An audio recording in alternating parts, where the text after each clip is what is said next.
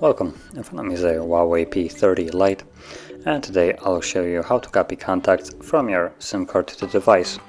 So to get started, let's open up the dialer, go into the contact section, tap on the three dots, and let's go to the settings. So in here you will see manage contacts and import export.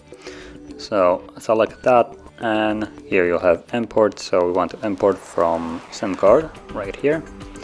And once you tap on it, it gives you all the contacts that are located on the SIM card. Now as you can see, there isn't very many for me, but you can select each individually like so just by tapping on a box right there, or tap right here, select all, and once you have selected all the ones that you wish to, tap on import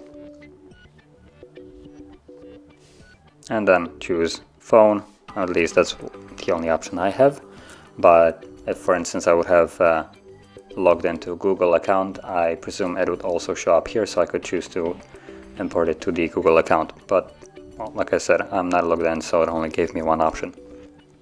So that's about it. All the contacts have been imported, and you can see it by the lack of the icon. As you can see, there is a SIM icon right here, for instance on the first two, and on the second two there isn't, and that goes basically for every contact here. So you can see every contact that has the same name, one has the SIM logo and the other one doesn't. That's because it was only like 5 contacts and now they're duplicated. One is on the SIM card, like I said, and one is on the phone.